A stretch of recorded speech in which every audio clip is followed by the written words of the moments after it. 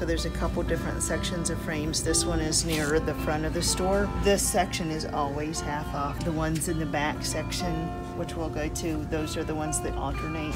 Here's the barn wood. These are very popular with more of the rustic looking, the sheep and farm animals and really anything.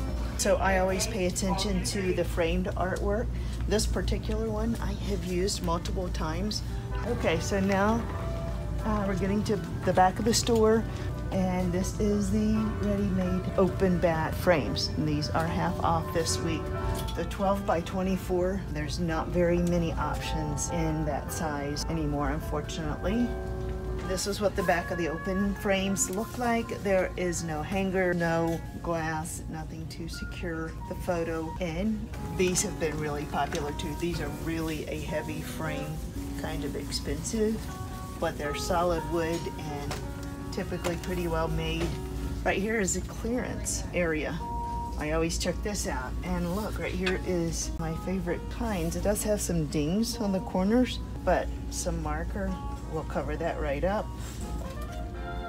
But then the next section is the wall frames. These are not half off this week. They have a lot of really nice, interesting frames. Right now, this looks like the only 11 3/4 by 36 that they have. Kind of a bummer because they had been carrying a couple of different styles. Okay, here are the hangers.